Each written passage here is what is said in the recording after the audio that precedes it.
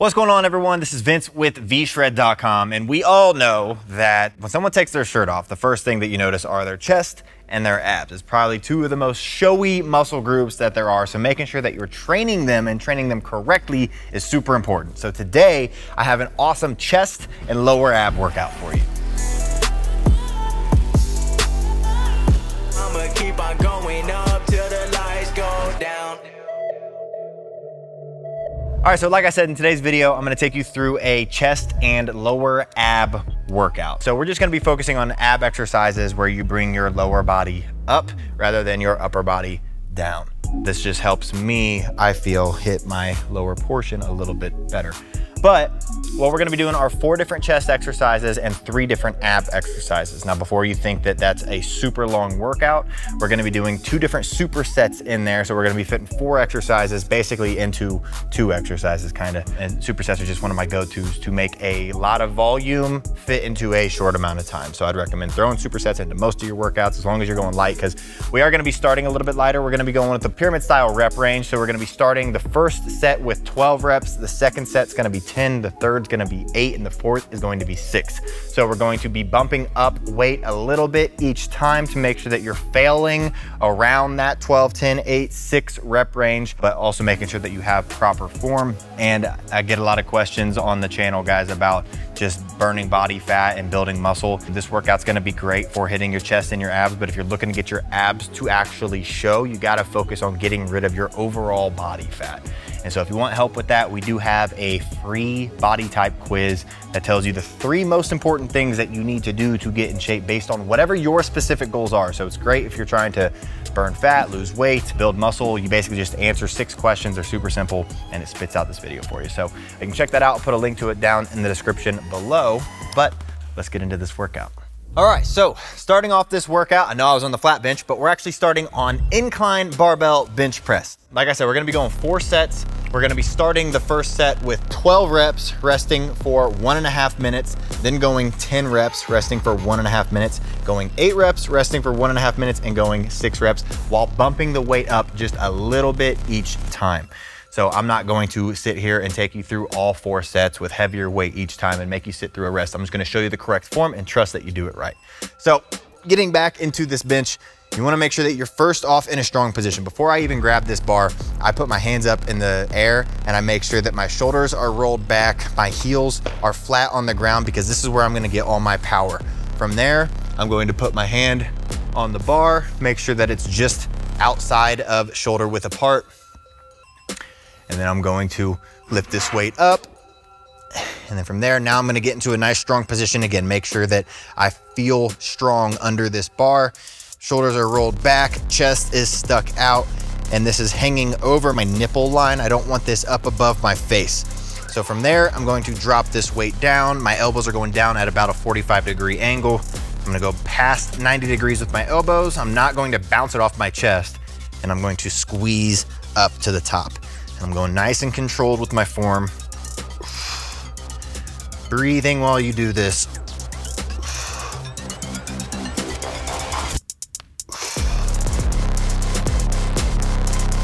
And then after, let's say this is the 12th rep right here, squeeze up, squeeze through your pecs, rack the weight, rest for 1.5 minutes. Then let's say that that was the perfect amount of weight for 12 reps. Now I'm gonna add probably 10 pounds on each side, and I'm gonna go for 10 reps. Then I'm gonna change out that 10 for 25s, and I'm gonna go for 8 reps. And then I'm gonna try to maybe go for 2 plate for 6 reps. So you're trying to bump weight up a little bit so that you fail around whatever your new rep range is while keeping that 1.5 minute rest. So that's gonna be exercise number 1. Now let's go move into exercise number 2. Second exercise is flat dumbbell bench press. So we're following the same reps and sets, and we're gonna be going pyramid style. So got my weight in front of me, and a lot of times I see people, when they have these dumbbells, they like to curl them up. If it's light, sure, but if it's not, just pick it up in the strongest position possible. I like to basically deadlift my weight up. That way I'm using as little energy as possible rather than trying to use all my force to curl this weight up, you know? So, and also lifting with your legs, not lifting with your back. So lifting with your legs, get this weight up. From there, I'm kicking this weight back into a nice strong position. So heels flat on the ground, shoulders rolled back, chest up in the air. From there, I'm going to drop my elbows down at about a 45-degree angle. So I don't have them flared out like this. I'm going down like that. So chest out, shoulders rolled back, bring them down just to about your nipple level.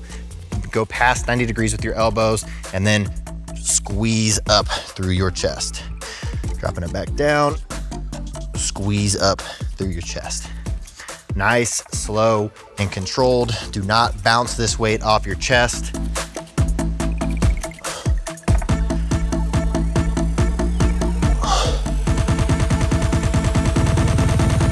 And then after you get 12 of those, you're gonna drop this weight, rest for a minute and a half, repeat that 3 more times for 10, 8, and 6. So basically I had 70s right there. I'll go to 75s or 80s, and then I'll go to 85s or 90s, and I'll work my way up so that every single set I'm failing around that rep range that I'm going for. So that's exercise number 2. Now let's get into the first superset. For this superset, basically superset is just 2 exercises back to back, no rest in between. So we're gonna be doing cable flies, high to low, so focusing on that lower chest. So we started with upper, then we moved to middle. Now we're gonna be hitting a little bit lower with flies.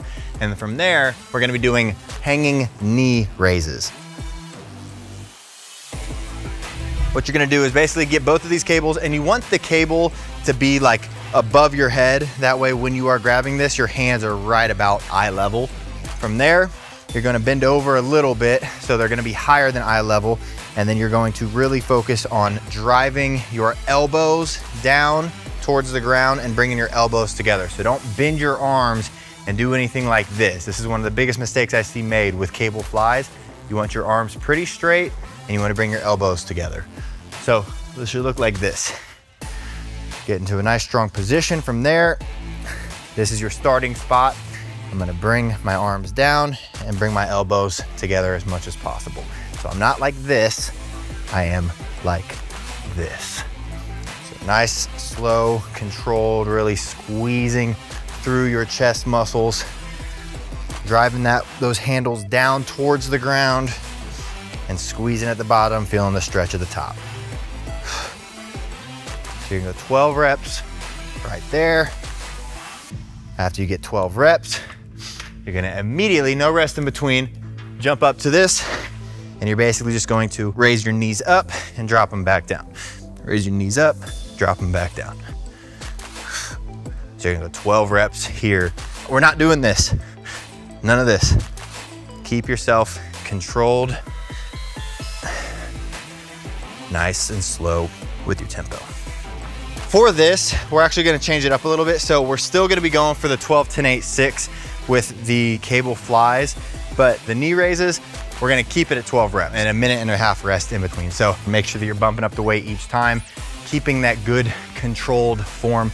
If it's too heavy to get 12, 10, 8, 6, then drop that weight a little bit, leave your ego at the door. And if you can't get 4 sets of 12 knee raises, that's fine. Get as many as you can, or what you can do, basically like pause reps. And so basically you'll do these, you can't do them anymore, pause for a sec, and then get back into them and try to get to 12. But that's the first superset. Now we're gonna move into the second superset.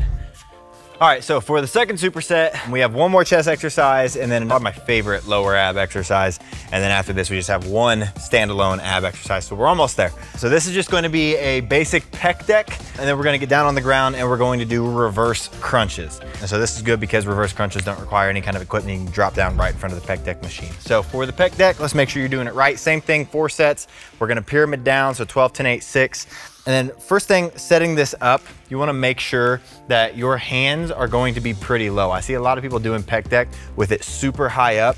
The higher you go, the more shoulder engagement you're going to get. The lower you go and you can squeeze your elbows together, the more pec engagement you're going to get. So make sure that you're sitting high enough to where this weight is low. That way I'm pressing through my chest. And from there, I also like to make sure that this is so far back that I'm getting a full stretch, but not so far back. I see people putting it all the way back here or even farther than that, and they get this and they pull it forward, and then they get the other one, they pull the other one forward. There's no point in doing that. Just put it at a good starting spot where you're gonna get a good stretch, and then now I can start right here. So I'm just going from here to get to my starting position. So from there, get a nice strong position, roll your shoulders back, chest out, heels flat on the ground, and I'm going to squeeze my elbows together. So big difference between this, bringing my hands together with bent elbows, and how much more range of motion you get when you bring your elbows together like that. So making sure that you're keeping your elbows pretty straight and bringing them together and squeezing through your pecs. So nice, slow and controlled. I like to squeeze at the top for a second and back down. Breathing, and then you're going for 12 reps. So let's say that's 12 right there. I'm gonna drop this weight. So we just finished that. So immediately getting onto the ground, and we're gonna do some reverse crunches. So reverse crunches, really important to make sure that your form is correct. You want your knees just like so. So straight up towards the sky. I like to have my calves touching my hamstrings. From there, hands flat on the ground, head also on the ground. And then from there, I'm going to take my knees, drive them up to my chest, and get my lower back up off the ground. Just like that. So 12 reps right here. And notice that I'm not dropping my knees anywhere past straight towards the ceiling. I'm not going down here, because from here to here, you're just gonna be creating momentum. So starting right there, and one thing that you can do to make all ab exercises harder is breathe out forcefully while you crunch your ab, because when you breathe out forcefully, it automatically engages your abdominal muscles. So you're gonna go 12 reps there, and it's the same thing as before. We're going to be going the pyramid style on the pec deck, but then for the reverse crunches, we're gonna stay at 12 reps with a 1.5 minute rest in between each superset. So that's the second and final superset. Now let's get into the final ab exercise, which is going to be a nice rotation exercise for those obliques over on the cables. Okay, and then for the absolute final exercise, we have an ab exercise, and is going to be a cable torso rotation. So I know this is a chest and lower ab exercise, but this is for the obliques, which is technically on the lower portion of your abs, and just gonna help with obviously that V taper, but also help with low back soreness and just completing that ab look that you want. So for these, what you're gonna do is set this cable up probably just a little bit below shoulder level. And then from there, you're basically just going to grab this, and you're not gonna go super heavy on this. Again, we're going for 4 sets of 12 here with about a minute rest in between. So for here, what we're gonna do is grab this weight, and I like to basically grab it with my hand that's closest to it, and I like to pull with it rather than, or push with it rather than pulling this way with it. And then I just use my other hand to grab that hand and just make this as strong of a position as possible. So from here, get into a nice strong position. My feet are basically just in line with this cable. And from there, I'm going to focus on driving this handle out and away from my body, and then rotating all the way past, so that this cable is basically gonna be rubbing up against my shoulder and then all the way back. So trying to get that full range of motion, it's gonna look like this. That's 1. All the way, that's 2. And I can feel that in my oblique already. That's 3. So going nice and controlled, 4, and then obviously after you get 12, you're gonna flip it around to the other side and go from there all the way around. And go 12 on this side as well. So make sure that your form is nice and controlled, and you're not really doing anything with your hips. You want your hips to stay pretty forward, and you're just trying to rotate as much with your upper body as possible, because that's how you're gonna get that ab engagement. So 12 reps, a 1 minute rest, 4 sets, and you are going to be done with today's workout. So I would recommend doing this workout at least once a week, if not twice a week, if you're really trying to get your chest to grow and you're trying to get those abs defined. But like I said, if you're trying to get your abs to show, you have to make sure that you don't have any body fat covering them. If you want help with getting rid of that body fat, click the link down below, take my free body type quiz. Let me help you get lean and get in shape. But that's all for today, guys. I hope you enjoyed this video. If you did, make sure you're smashing that thumbs up button below and subscribing to the channel so that you don't miss out on future content. But that's it for today. Hope you enjoyed it, and I'll see you in the next one.